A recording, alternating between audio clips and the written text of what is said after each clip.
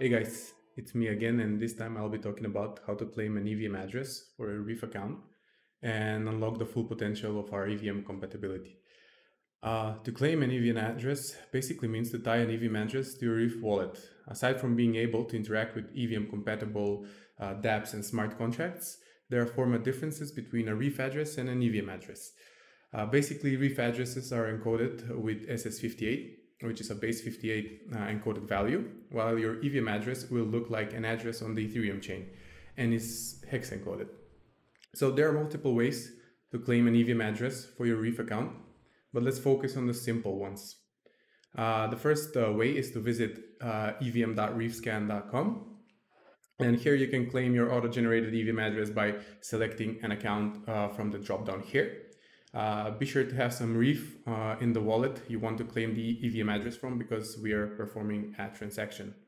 So select your account right here and then bind an auto-generated EVM address and finally click bind. Once your pop-up pops up, sign your transaction with your password, click enter, and let's wait for the transaction to be finalized. All right, so we have successfully bound an EVM account. So here you have your EVM account address as well as your Reef substrate address right here. So now you can unlock the full potential of our EVM compatibility, right? Such as interact with smart contracts deployed on our EVM, decentralized applications, etc.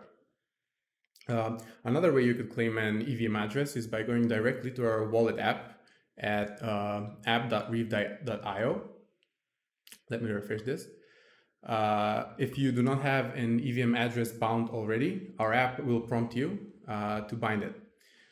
Click OK, and then a transaction will pop up again. Sign the transaction, and there we go. Success. Ethereum VM address is, and your bound address will pop up here.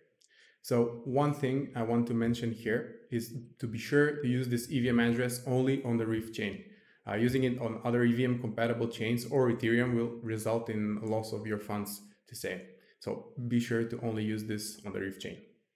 There are a few more ways you can claim an EVM address, such as executing an extrinsic directly from our console app, where you would call the extrinsic EVM accounts and then claim default account method from a connected wallet, right? But there are easier ways than this, and we'll skip that for now. Just know that option is out there.